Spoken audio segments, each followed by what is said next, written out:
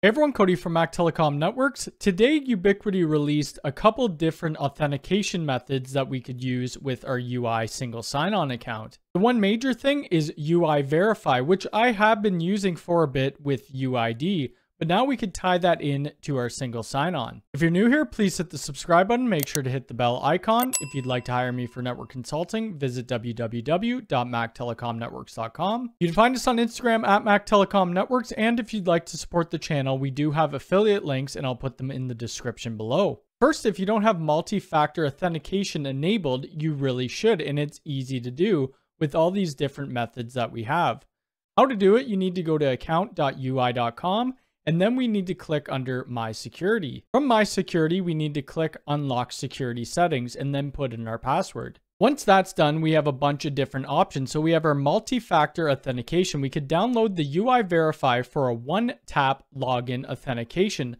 So instead of using that 6-digit code, it will push a notification to us where we could accept. We also have a few sign-on settings. So we could have the password, we could change it, and we could have our session timeout. So I'm going to enable the multi-factor authentication. Here we have UI Verify. That's what they recommend as of this date, or we could do some other methods. We have app authentication, which you could use Google Authenticator or Authy. We have email notification or SMS.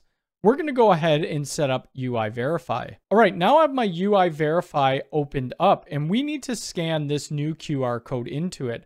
At the top, it's going to be blurred out, but I have a couple others in there for my UID. All I'm going to do is hit the plus icon and then scan the QR code. Now on the screen, we could see email backup authentication added. Your Ubiquiti account email was automatically added as a backup authentication method. This is used to prevent permanent account lockout if you are unable to access your primary authentication device. Now we have UI Verify added. We could add a different authentication method if we'd like.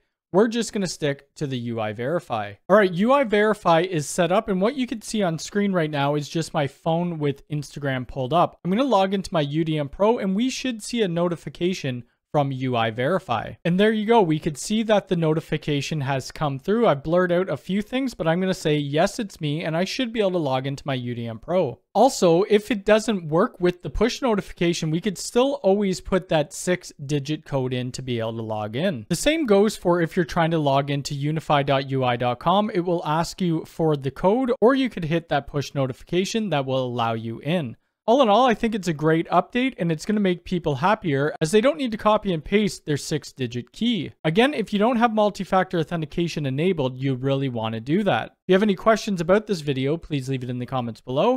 If you're new here, please subscribe and hit the bell icon. All right, thanks.